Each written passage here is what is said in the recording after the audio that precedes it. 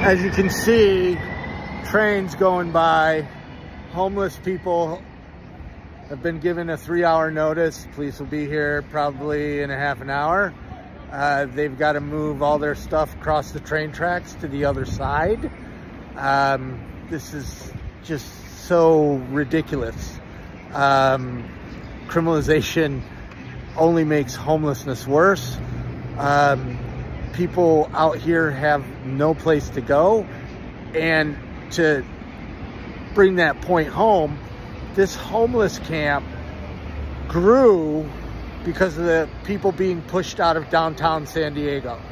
This camp wouldn't exist if there was housing for people, first, and second, because of the criminalization in downtown, pushing people out.